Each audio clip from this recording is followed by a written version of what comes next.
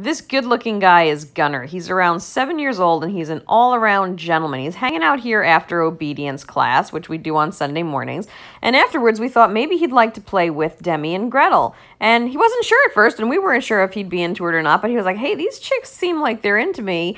I think this is fun. I'm going to run around and play with them. And he had a great time. He had that smile on his face the whole time. He just sort of observed them and figured out how to have fun and had a really good time playing with these other dogs.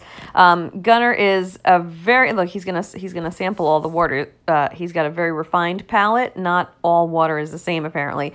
But he's a great dog. Like I said, he's really easygoing. He is a dream in the car. He was in the car there, headed out on an adventure. He went to T-Town one day and had a hike, and he took in all sorts of new surroundings and had a great time. So he's a really good dog. We would love to see him get out of here quickly. Why don't you email trainer@spca914.org with any questions, or come meet Gunner.